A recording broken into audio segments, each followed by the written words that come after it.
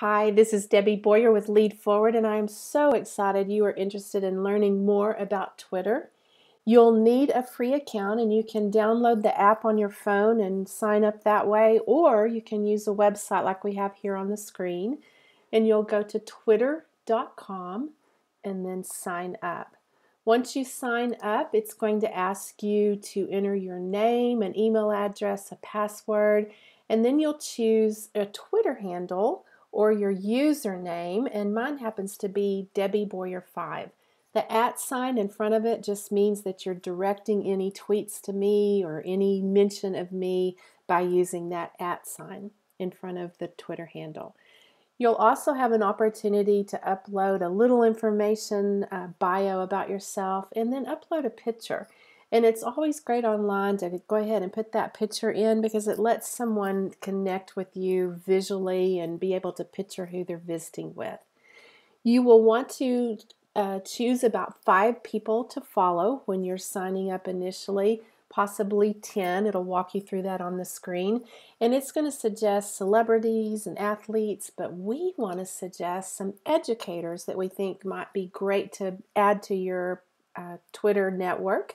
And you could use your campus and your district is one of those 5 if you have a Twitter account there. Any friends that you might have in education. You can follow me at Debbie Boyer 5. And of course, you have to follow Lead Forward, Irvin Knezik, and then Justin Richardson at Teach Forward. You might choose to follow some educational figures that you like, and Teaching Channel is one that I follow. We Are Teachers, Edutopia, TED Talks, and then it's always fun to follow a few folks that you just like to learn from, like the Pioneer Woman, and for me, it's author John Gordon. So you can follow those guys on Twitter. They do not have to follow you back, and you can start interacting and learning from each other. When you're setting up your account, you also want to consider whether you want it to be private, which means you have to approve anyone that can see your tweets, or public. And it depends on what you want to do. But if you want to be involved in Twitter chats and be able to follow hashtags and tweet out with hashtags that everyone can see, then you're going to want to set it to public.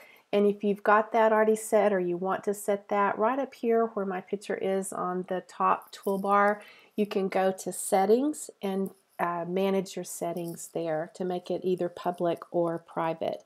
As you're building followers, it's really easy to do just by going to the search Twitter window. And I'm going to go ahead and type in Justin Richardson. And when I open his profile page up, I'm going to see all of his tweets that belong to him and that he has made. I'll see his profile, his bio, and then there'll be a place to choose to follow Justin, and all I have to do is click on it and follow. If I don't like the tweets that someone's making that I'm following, I can always unfollow them, which isn't the case with Justin.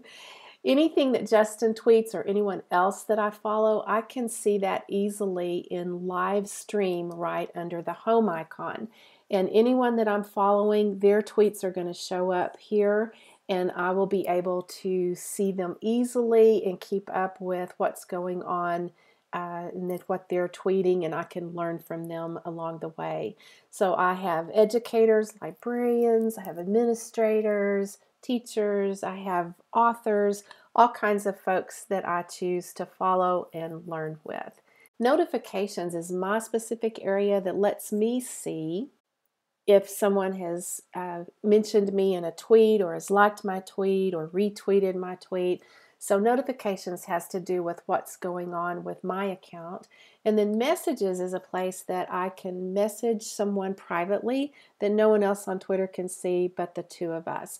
I have to be following them and they have to be following me.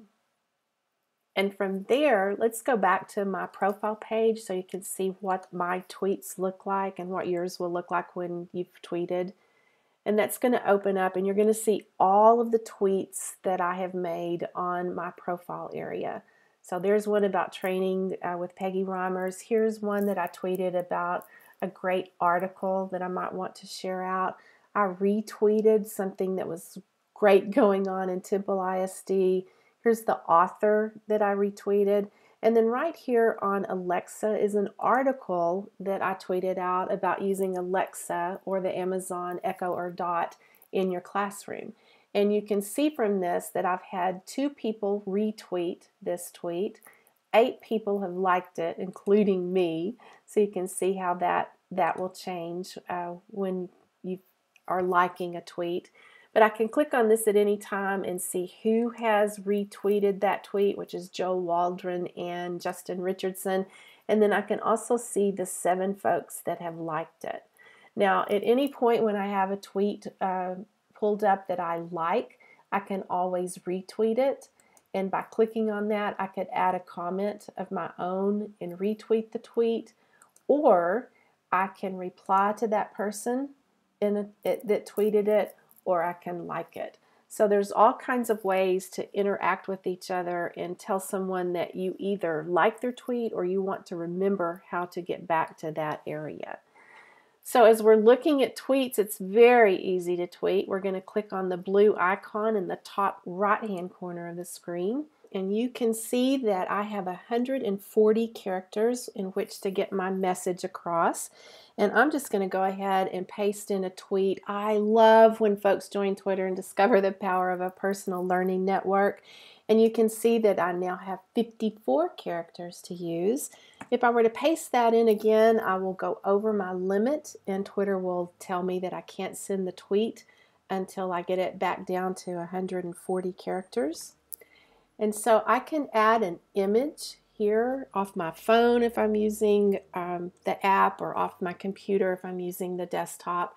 And any image will also take up part of your characters as well, so be aware of that. Now, hashtags are fun. Hashtag starts with a number sign, and I'm going to go ahead and put in Rock on Texas with TX. And what this means is that anyone using that hashtag, whether we're following each other or not, we'll be able to see each other's tweets. And it kind of categorizes or groups tweets together with a common hashtag. So that's a powerful tool. If I were to put an @ sign and type in Lead Forward, then Lead Forward would get a notification that I mentioned them in a tweet. Lead Forward doesn't have to be put in the tweet if they're just following the Rock on Texas hashtag. So that is as easy as it gets. You click on tweet and the tweet goes out live, and I'll show you where to see that.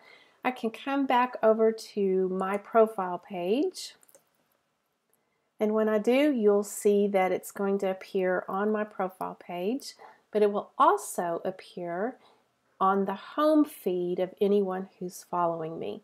So you can see, I love when folks join Twitter. There's my tweet with the hashtag.